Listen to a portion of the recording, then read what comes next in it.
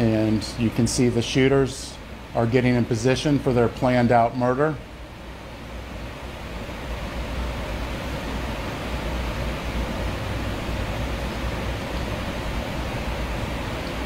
And they are shooting at Charles now, and you can see that he's the passenger in that car that's moving and trying to flee.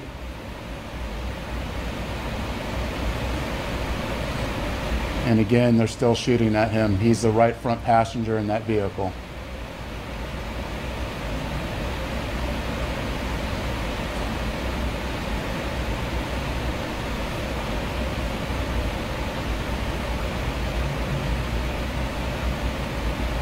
It's clear from that video what they were set out to do and what they had planned to do.